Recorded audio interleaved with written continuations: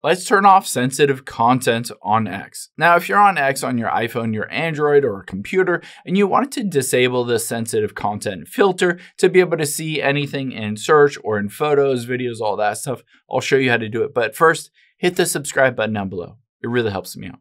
Thanks, guys.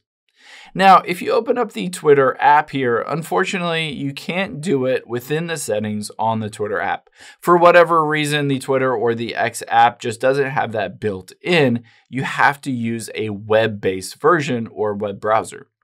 So this is why it works on any device, because we're just going to open up a web browser and we're going to go to x.com and go.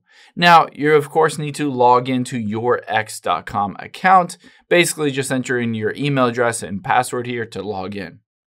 After we've done that, we'll get into the settings here. So tap on your profile at the top left, and then we'll scroll down a bit and choose settings and privacy.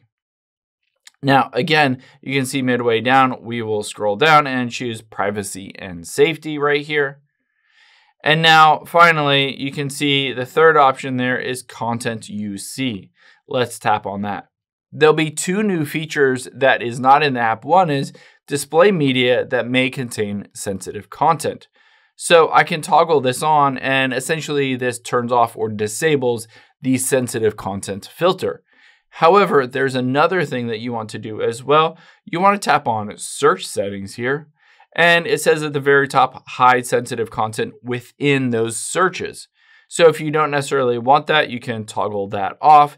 And just like that, it updates it on your X account. Now, keep in mind, you can open up the X app here and continue to browse. You might also just need to kind of close out of it and then open up the X app again for it to register those new settings associated with your account. I hope this helps. If it did, hit the like button down below and leave a comment if you still have any questions. Thanks, guys.